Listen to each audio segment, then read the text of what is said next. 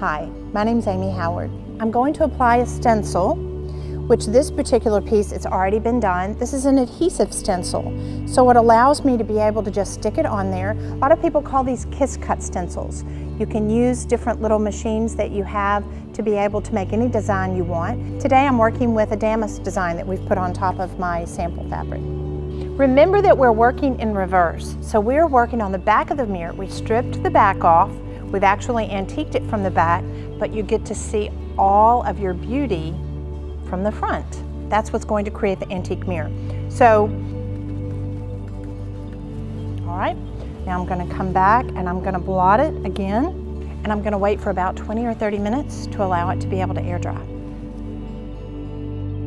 So in this video, I'm using one of our hog hair brushes. You can use a China bristle, you can use a synthetic brush, you can also spray this on. So you want to make sure that you cut it about 20% with water, throw it in your airless sprayer and spray it. So you'll notice as I'm applying this, I'm kind of doing it in some cross hatching. I don't really want to be showing the size of the tool that I'm using, so I'm actually going in different directions. Now you can also paint with the grain,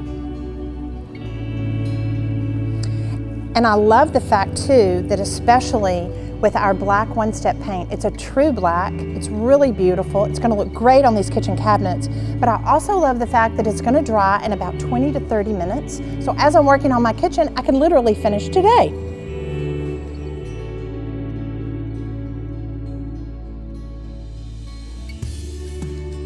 I'm going to distribute it just a little bit because it actually will help with part of the finish and the color and making it look old into the black. And I love how that does in my finish. A lot of people are really surprised how generous I am with it, especially when I'm working on a carved surface. I use a lot. Now, a lot of people will say, can I reuse this? If you want to dust it off, to be able to put it in a little container or put it back in the jar, absolutely. So again, I'm using a lint-free rag.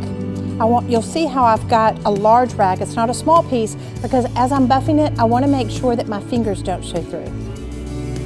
So buffing like you would a shoe, think about that motion of a hit drag buffing. That's how I'm going to buff my cabinet.